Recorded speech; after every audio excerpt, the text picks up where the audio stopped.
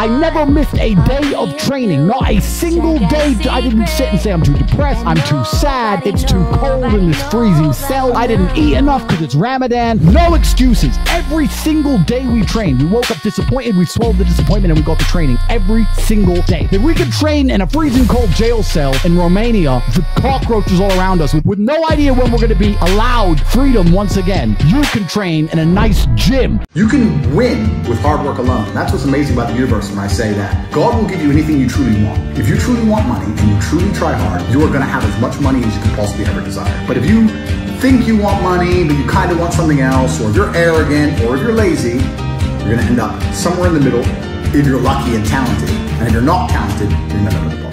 How can you struggle with motivation in the modern world? Are you asking to just lose?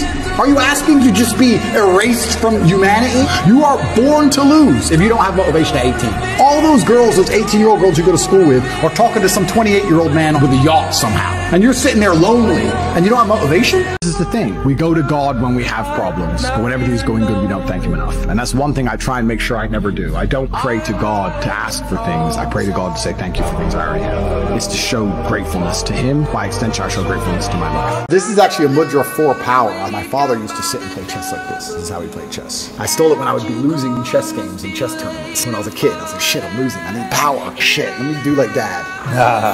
Andrew, there was this road rage fight. What would you have done? Andrew, there was this fight in the airplane. What would you have done? Andrew, there was this fight in the subway. What would you have done? Andrew, look at this guy got shot in downtown. What would you have done? I would have got rich.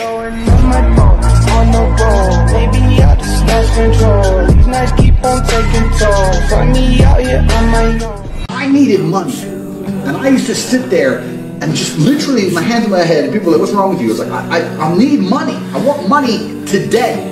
I would have been one of them cats that robbed a bank. If I didn't find money, by the time I was 40, I would have walked in there with a fucking shotgun. I'm not gonna live broke, get rich, or die trying. I understand that completely. But you motherfuckers are sitting there going, oh, well, yeah, I really want to be a millionaire. And then just go to sleep. I'm tired.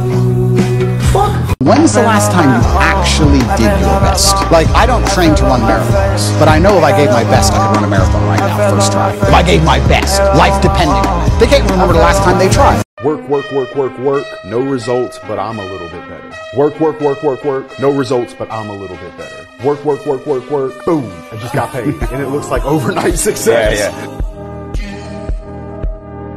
How to get rich. Do 2 things. You should develop a phone addiction, but you should refuse to consume content and only create content. Doesn't matter if it's just tweets, doesn't matter if it's TikToks, doesn't matter if it's YouTube videos. Produce, produce, produce, produce. If you spend all those waking hours producing, eventually people will pay attention to you. And we live in an attention economy. So if you develop a phone addiction and you refuse to consume and you only create, you'll start to attract attention. And when you can do that, there's usually lots of different ways to monetize it.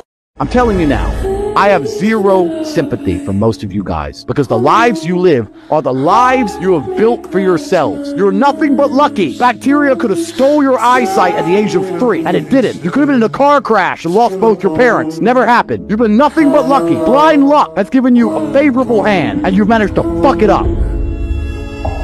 They wanted me to be fat and sad. I don't want to be a fucking dork. I don't want to be those things. I don't want to be like the people you're telling me I should be like. I want to be a superhero. I want to drive Bugattis and Lamborghinis and be big and strong and be able to fight and have a bunch of money and a private jet and a yacht. I want to be Batman. When you start seeing a car that's the price of a house, and then you start seeing people with 30 of them, that's got to wake you up. Let's imagine you're earning 100 grand a year. You're successful inside of the Matrix. You're a successful slave. Let's imagine you can live for free, eat for free, you walk to work, you never buy clothes. Let's imagine you save 100% of your money. I don't want to do the math off the top of my head, but my Bugatti was 5.2. That's a lifetime of slave work without spending a penny ever once. To by the time you're a fucking geriatric and can't function, you might be able to buy one of my 30 cars. If that does not tell you the Matrix must be cracked and there's other ways to make money, then nothing fucking. At 24, I couldn't pay the rent. At 28, I was a millionaire. And at 32, I bought a Bugatti. That's how quickly you can get rich with a plan. If you don't have a plan, all you have is a dream. If your plan to get rich is longer than 3 years, it's a dream. It's a fantasy. It's a hope. If you're going to sit around and pray for a miracle, it's never going to happen. People think you buy a Lamborghini and you impress girls. This isn't true. If you buy a Lamborghini, you impress 10-year-old boys. When you drive past girls, they try and not look. They're trying like... or they look up the corner of their eye. Girls don't care about cars. They care about you having the ability to be smart enough to be able to buy the car. But they don't actually care about the car itself. And they care about ambition. All these things are linked to having a fast car. You've got a fast car, you're ambitious, you're important. They care about this, they don't care about the car. You know we're the only influencers on the planet who don't have to dance around like children, or make stupid jokes, or pretend to be gay when we're not, or do dumb shit and put on a costume, or do something else for fucking views. We don't have to act like clowns. We're not clowns. We just tell the truth. Every other influencer to some degree is a clown where they don't get any attention at all. We can just sit here and tell the truth. I'd be the most Googled men on the planet, the most respected people on the planet, pulling 300,000 people to watch us live by telling the truth and improving people's lives. That's why they're scared of us, because we're not clowns. The second we put on a Pokemon suit and act like jackasses, they'll start putting us in fucking jail.